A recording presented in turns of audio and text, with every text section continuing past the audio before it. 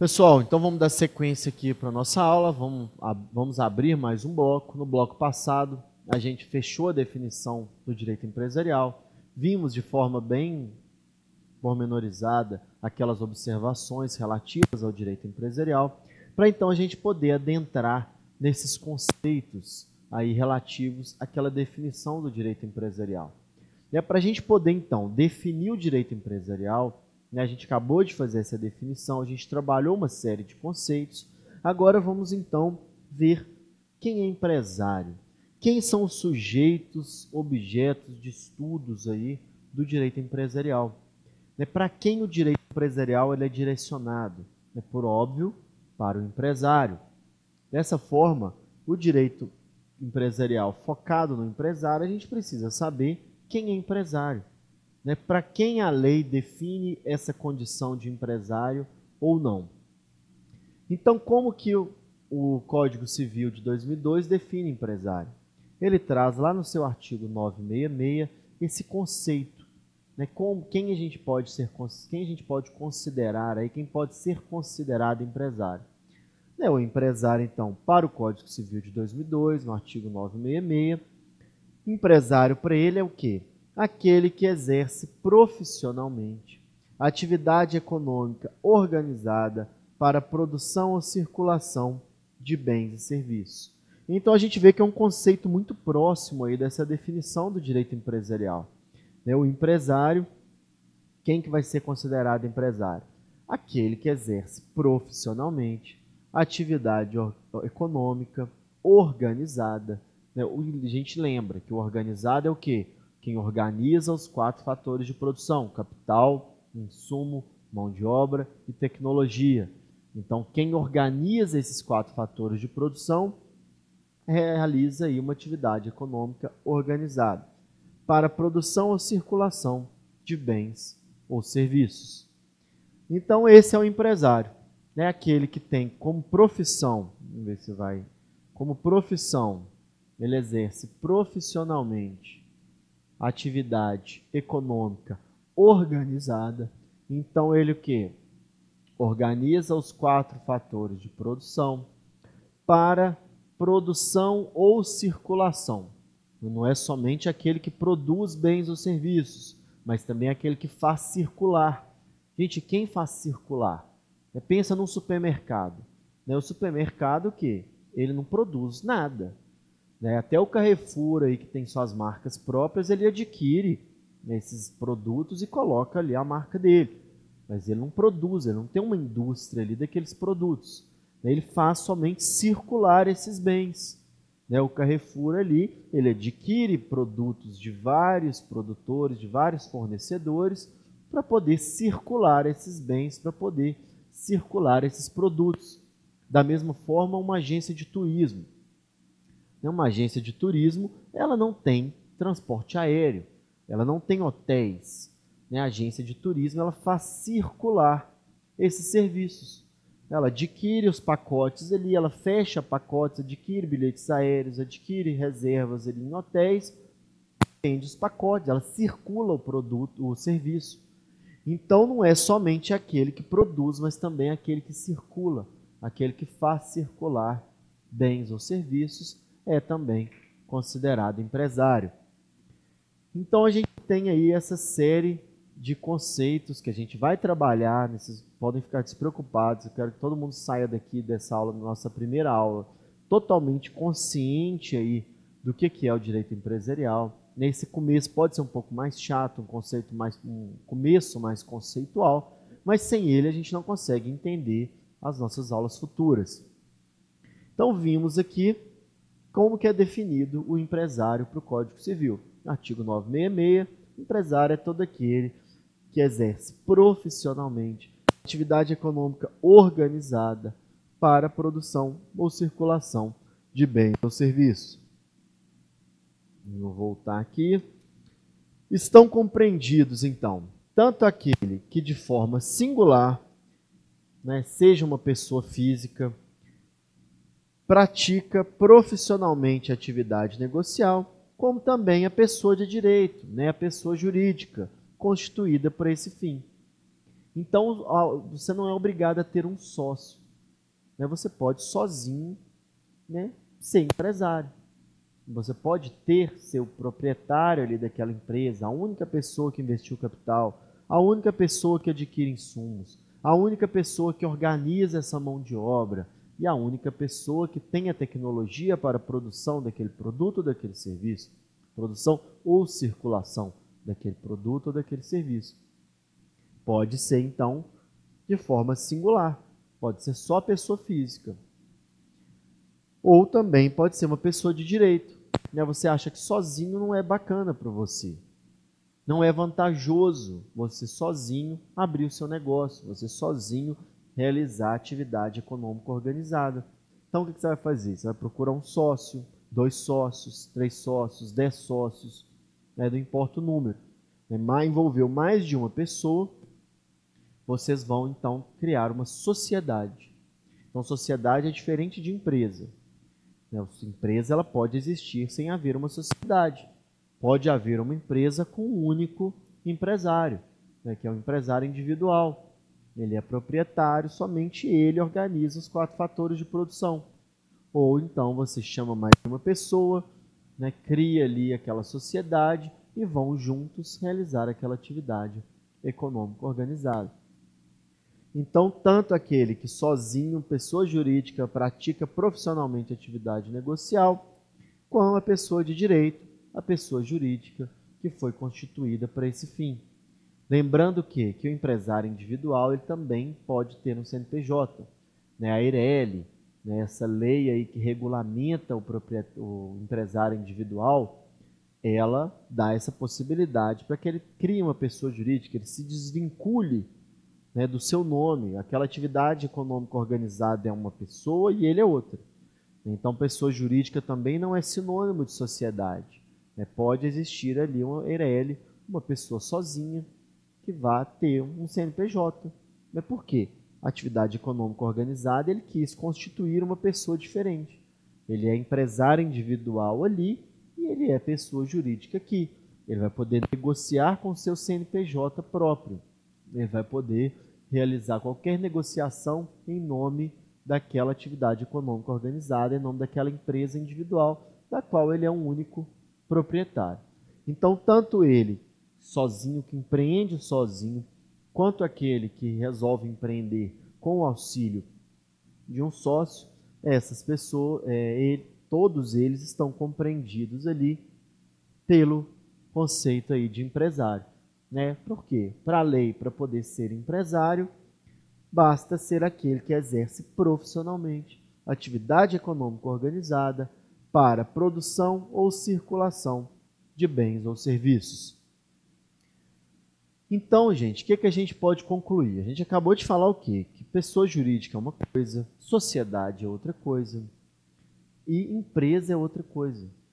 Então, empresa não é sujeito de obrigações, não é sujeito de direitos. A empresa não tem direito nenhum. A empresa não tem obrigação nenhuma.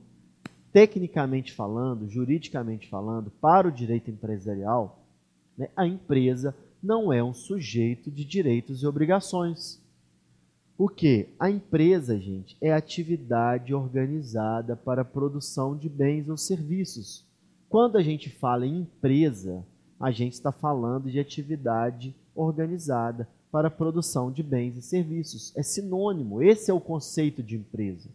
A gente vai trabalhar esse conceito um pouco mais para frente, mas assim, empresa não é o local onde você trabalha, empresa não é a sociedade, empresa não é sujeito de direitos e obrigações. Empresa é única e exclusivamente atividade econômica organizada. Quando a gente está falando em empresa, a gente está falando o quê? De uma atividade econômica organizada, de algo, de uma série de atos ali que vão se realizar de uma forma organizada para que os produtos ou serviços sejam produzidos ou circulem por aí.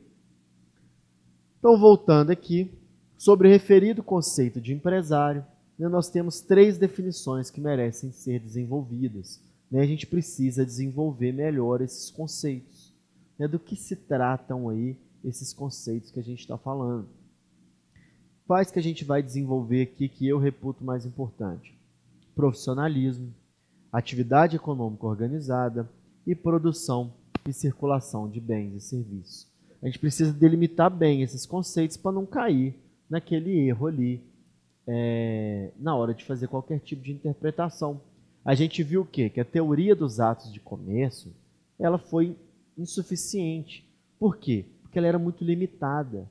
A teoria dos atos de comércio era uma teoria extremamente limitada. Ela trazia de uma forma taxativa, de uma forma totalmente limitada ali, quais eram os atos que eram regulamentados pelo direito comercial. Então tinha um ato que era um ato de comércio, mas ele não estava previsto naquele regulamento. Como ele não estava previsto naquele regulamento, esse ato não era considerado regulamentado pelo direito comercial. E isso acabou deixando ele muito defasado. Veio então essa teoria da empresa com esses conceitos mais abertos, esses conceitos mais amplos. A gente chegou a comentar nos blocos anteriores essa questão dos conceitos indeterminados, né? Essa teoria dos conceitos indeterminados do direito. Gente, o direito ele tem uma série de normas abertas, normas abstratas. Não pode o legislador engessar a sociedade, engessar o juiz na hora da gente poder fazer essa aplicação, seja aplicação prática, aplicação espontânea, de você poder cumprir seus direitos e suas obrigações de uma forma tranquila, sem ninguém resistir, sem haver nenhum tipo de pretensão resistida a esses direitos, como também a gente precisa de ter necessariamente essas normas mais abertas. Imagina se a gente tivesse um direito muito hermético, um direito muito fechado, que a gente tivesse uma dificuldade extrema para poder aplicá-lo. O direito penal ele acaba sendo mais próximo ali desse tipo do direito. Saiu desse ramo do direito, saiu do tipo penal, não está previsto ali no Código Penal daquela forma específica, então não vai ser enquadrado naquele crime. Já a teoria da empresa ela veio com essa ideia de ser mais aberta, de ser mais abstrata. Dessa forma, então, a gente vai ter o quê? Uma série de conceitos indeterminados que a gente precisa de determinar. E vamos trabalhar, então, melhor esses conceitos aí de profissionalismo, de atividade econômica organizada, de produção ou circulação de bens ou serviços para a gente não ter dúvida. Por quê, pessoal? Quando a gente trabalha, quando a gente fala de um conceito indeterminado, a gente está diante de um halo conceitual, que é essa parte branca, e de um núcleo, que é essa parte que eu estou tentando colorir aqui, e que acho que deu certo. Então, a gente está diante aqui de um núcleo. Tem uma bolinha aqui no meio, está aqui um núcleo dentro de um conceito indeterminado. Quando a gente fala, por exemplo, de uma mesa, a gente trabalhou esses exemplos aí nos blocos passados. Uma mesa, todo mundo sabe o que é uma mesa. Tem os pés ali, serve para você apoiar alguma coisa. Se eu mostro isso aqui, vocês sabem que isso aqui não é uma mesa. Mas alguns conceitos não são tão determinados assim, eles sofrem algum grau de indeterminabilidade. Então ele vai ter um halo conceitual e um núcleo. Então quando eu falo, por exemplo, de moral, isso viola a moral. E moral para mim é uma coisa, moral para você é outra coisa. Quando eu falo em ética, ética para mim é uma coisa, ética para você é outra coisa. Então, quando a gente tem esses conceitos aí que talvez não são, que não são tão bem determinados, varia de pessoa para pessoa, a gente está diante de um conceito indeterminado. Então, quando eu falo que isso é amoral, isso viola a moral, isso para você talvez viole, para mim não. Por exemplo, a gente estava andando na rua, um sujeito lá na frente deixou cair uma nota de 100. Eu vi a nota caindo do bolso dele, eu estou cansado do trabalho, eu não vou sair correndo atrás dele para devolver a nota. E eu estou passando lá, e o sujeito sumiu, não consigo ver ele mais, a nota está aqui do meu lado. O sujeito perdeu, eu vou pegar para mim. Então, para mim, pode ser que eu não violei a minha moral. Eu achei R$100 no chão. Agora, talvez para você acha que aquilo é um absurdo, que eu vi cair do bolso do sujeito. Então, que eu tinha a obrigação de correr atrás dele para gritando, ó, aqui sua nota, ó, esses R$ 100 são seus, não posso ficar com eles. Então, varia essa questão da moral. Então, esse fato que eu acabei de descrever, ele estaria nessa zona branca, nesse halo aí conceitual. Agora, há casos que estão no núcleo, né, que o quê? Isso não varia para ninguém. Né? Então, está aqui dentro. Né? Todo mundo concorda que tal fato, se alguém realizar tal ato, isso vai ser algo amoral. Né? Então, se eu passo uma cantada na minha mãe, né, eu duvido que alguém ache que isso não viola a moral. Né? Acho que qualquer pessoa em sã consciência acha que não é correto você, né, passar uma cantada na sua mãe. Então, isso está no núcleo. Né? Todo mundo concorda que isso viola a moral. Né? Dessa forma, então, a gente vai ter essa determinação do conceito indeterminado. Então, aqui a gente tem alguns conceitos indeterminados. Né? O profissionalismo, a atividade econômica organizada é um conceito indeterminado ou não. Talvez tenha um índice de indeterminação bem pequeno. E a produção e circulação de bens e serviços também vai ter um índice de determinação bem diferente. Mas então vamos tratar aqui de uma forma específica esses três conceitos, né? O profissionalismo, a atividade econômica organizada e a produção e circulação de bens e serviços, para a gente não ter dúvida daqui para frente do que a gente pode se considerar empresário e do que a gente não pode considerar empresário. Vamos começar então com o profissionalismo. A noção aí de exercício profissional está associada à habitualidade, à pessoalidade e ao monopólio de informações que o empresário detém sobre o produto ou serviço. Então, para você caracterizar um profissional, como que a gente vai poder dizer, como que a gente vai poder ter certeza, a gente pode afirmar que aquela pessoa é profissional? Não, aquele sujeito ali, ele é profissional. Né? Então, como que a gente pode, de forma técnica, de forma jurídica, definir o profissional? O profissional, ele primeiro tem que exercer aquela atividade de forma habitual. Ele tem que exercer aquela atividade de forma pessoal. E ele tem que ter, né, o monopólio das informações sobre o produto ou serviço que ele está colocando no mercado. Então, essas são as três características básicas para a gente considerar alguém como profissional. Vamos trabalhar um pouquinho agora esses subconceitos aí de empresário. A habitualidade não é considerada profissional. Eu não posso dizer que aquela pessoa é profissional quem realiza qualquer tipo de tarefa de forma esporádica. As pessoas realizam essa tarefa bem de vez em quando. Né? Aquilo não é o ganha-pão da pessoa, aquilo não é a forma que ela sobrevive. Né? Ela tem outra profissão, né? Ela faz aquilo de bico. Né? Então, o sujeito não é profissional. Ele não é considerado aí empresário. Então, vamos pensar assim na tia que, chegando o Natal, ela vai organizar os fatores de produção para poder criar enfeites de Natal. Né? Ela é aposentada, ela quer ganhar um dinheirinho extra. Então, ela chama a vizinha, chama a amiga, reúne umas pessoas ali para prestarem serviço para ela, produzirem esses bens aí que ela quer vender.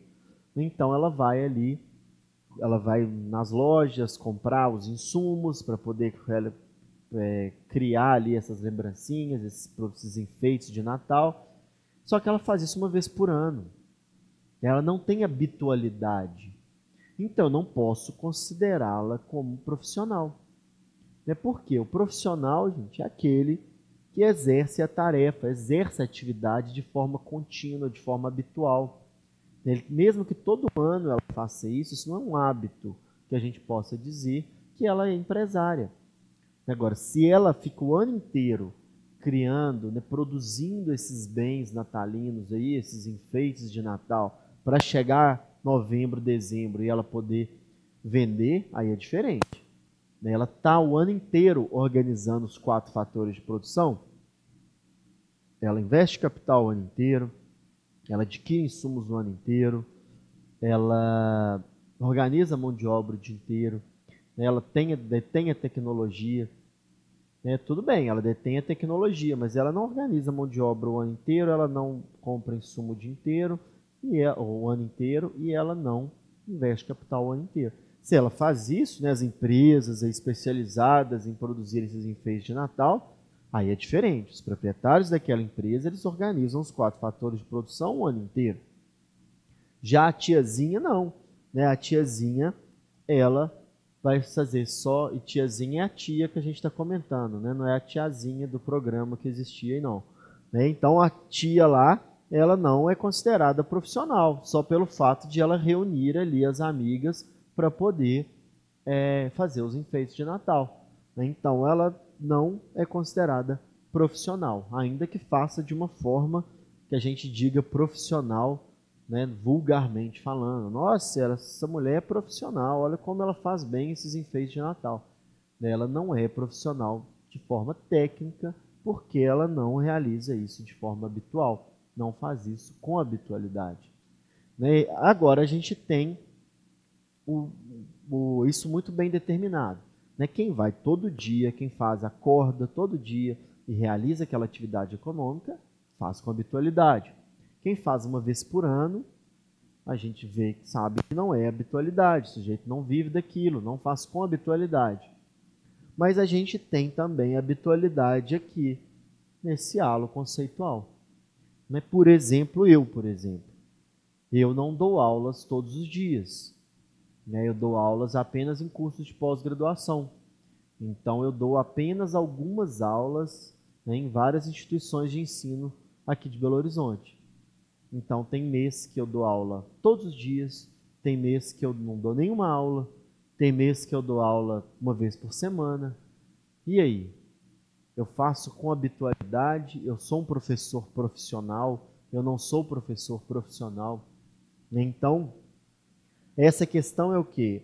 Não pode realizar as tarefas de modo esporádico. Então, eu fico, às vezes, um mês sem dar aula. E aí? Eu dou aulas de forma esporádica, eu sou profissional, eu faço com habitualidade, eu não faço. Né? Então, às vezes, acaba que esse conceito indeterminado, em alguns fatos, a gente vai ter uma certa dificuldade, a gente vai ter que fazer o máximo para poder adequar aí esse conceito para a realidade, né? No caso concreto. Não, mas o fato é o quê?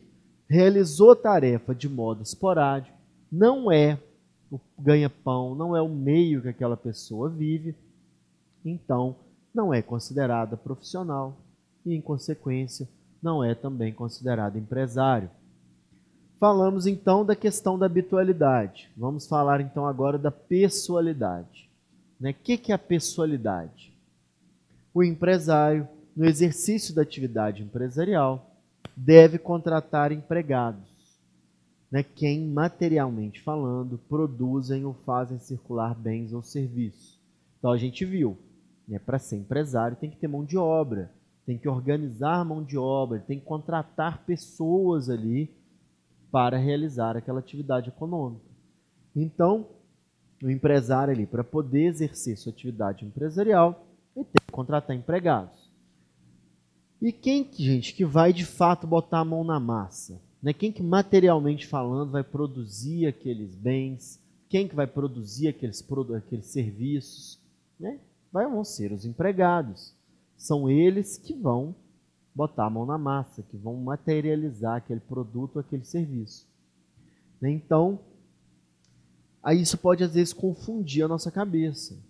Por quê? O empresário não faz pessoalmente, ele faz por meio dos empregados, mas a pessoalidade, gente, que a gente se refere aqui para poder caracterizar o profissional, é quem faz em nome próprio.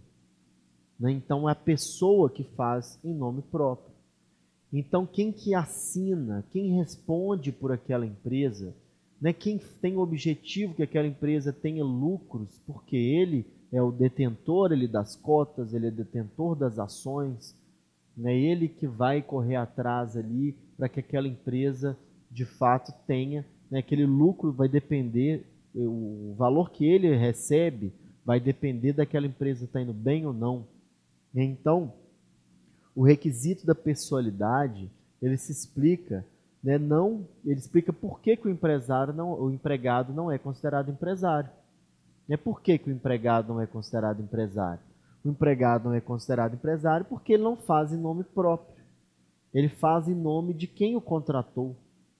Né? Você, enquanto empregado, você trabalha para alguém, você não coloca aquele produto, aquele serviço na rua no seu nome. Né? Tanto que se tiver algum problema com aquele produto, aquele serviço, quem responde não é você. Ainda que a falha seja sua, né? Quem responde vai ser a empresa. Né? Foi ela, é o empresário, ele que colocou aquele produto, aquele serviço no mercado. Então, o empresário, na condição de profissional, ele exerce a atividade empresarial profissionalmente, em nome próprio, pessoalmente. Né? Ele é que a pessoa dele é que coloca a cara a tapa. Né? Se for desconsiderada a personalidade jurídica, a gente vai falar disso mais na frente, vão atrás de bens de quem? Dos empregados? Não, dos sócios. Os sócios vão responder, os empresários vão responder com patrimônio próprio, porque eles colocam um produto ou serviço na rua em nome próprio. Então, o empresário, no exercício da atividade empresarial, ele vai contratar empregados que, embora sejam eles que vão colocar a mão na massa, quando a gente fala em pessoalidade, a gente está falando nas pessoas que realizam aquela atividade econômica em nome próprio. Colocam o produto, o serviço na rua em nome próprio. Então, isso explica aí por que, que o empregado não é empresário, é porque quando eles produzem ou fazem circular bens e serviços, eles fazem no nome do empregador e não em nome próprio. E por fim, gente, para a gente fechar aqui nosso conceito de profissionalismo, tem a questão do monopólio das informações.